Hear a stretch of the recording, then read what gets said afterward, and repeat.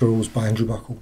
In this tutorial I'm just going to show you how you can create a donut shape in a number of ways. Now, first way of doing it, just quickly go over here to the polar grid tool, just select that and double click, and what you come up with the concentric dividers and radial dividers.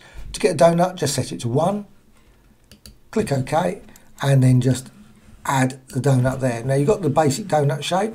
Actually what you can do, if you actually go to the fill, you can see that the design is just two circles. So you just go over here, exclude, and you've got the donut shape. Now you can't modify the actual distance, so an easy way, but that's obviously a really nice donut as well, perfectly decent. Could fill that with lots of sugar sprinkles or whatever.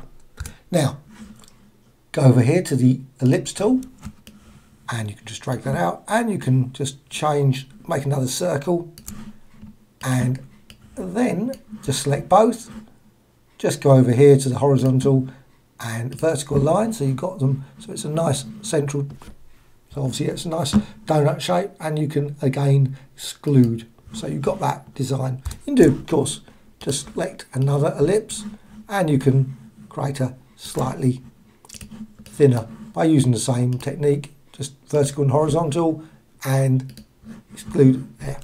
Okay. There is actually a tool that can create donuts and dynamic donuts at that, and that can be found over here, and dynamic shapes. So you can just select that.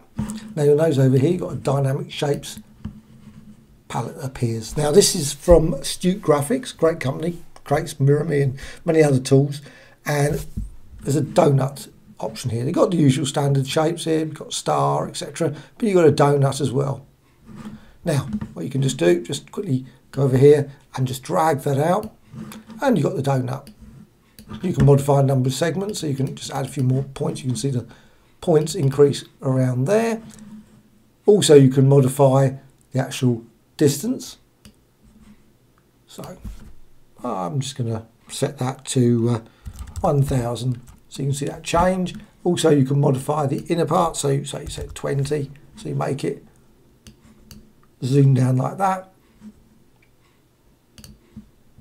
and just going to go 1000 and 400, so you can just change it. That's the key thing, just break that bond, otherwise it will just not resize particularly well. So that's the key thing here, so just you can change it. So now at this point, now that's been broken, just go say 200, so you can get a thinner, wider, maybe 800. Change that to.